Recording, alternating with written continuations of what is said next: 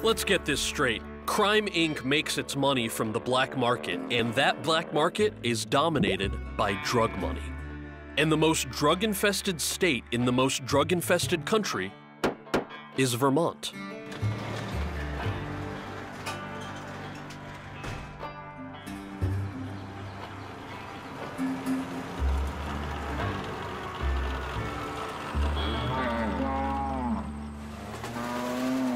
Yep, score right here. Copper, precious metals, all these pipes right here. That'd be probably, I don't know, 10 bucks at the junkyard.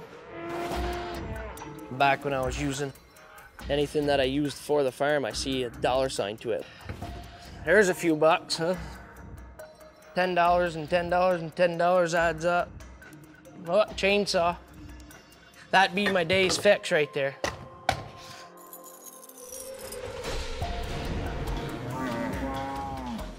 Me and my family are in the dairy industry. It's been in the family for 4 generations. 5 years ago, none of that was, I wouldn't even cared, you know, it was, how am I gonna get high?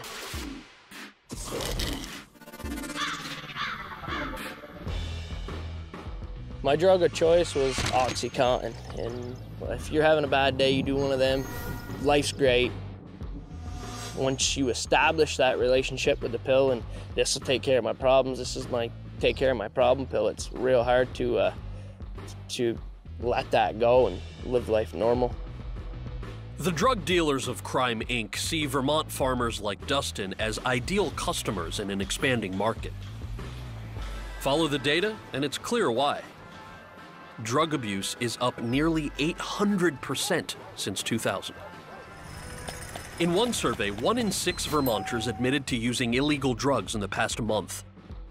And almost 1 in 5 high school seniors have abused prescription pills.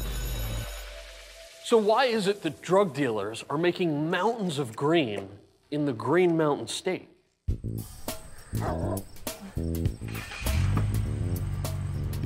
This is a very beautiful rural area, but it's very populated with narcotics and people that use them, and I think the reason is there's a very good market for it here. This market might be rural, but it's easy to get to.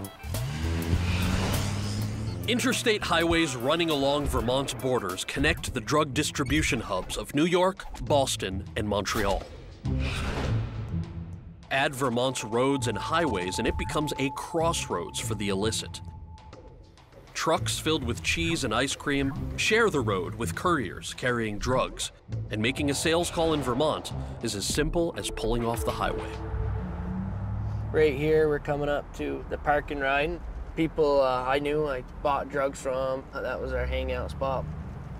Just off the interstate, it's really convenient for someone bringing drugs in from Boston, New York, wherever. And it's not like it's a big city where we got hundreds of cops roaming. New York City has over 34,000 police officers. In the county in Vermont where Dustin lives, there are 97, and only 70 of them work full-time.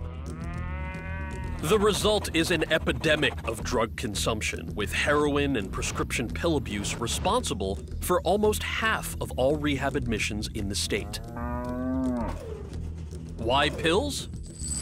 Simple demographics. Vermont has the second oldest median age in the US, and a higher proportion of senior citizens means more prescriptions floating around.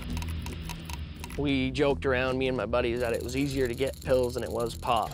I mean, it just too easy.